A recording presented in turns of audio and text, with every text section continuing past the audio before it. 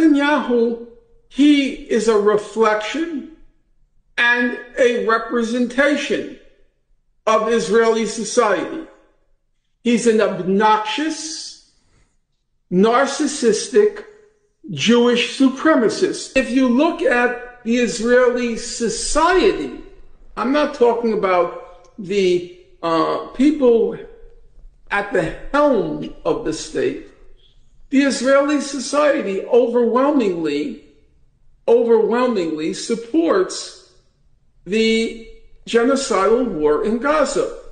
It's about 95% of the Jewish Israelis, 95.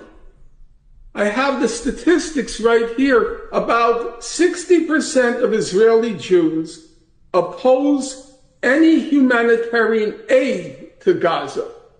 But as of January, when already it's reaching the ICJ, the International Court of Justice, on charges of genocide, only 3.2% of Jewish Israelis believe the Israeli Defense Forces was using too much firepower in Gaza.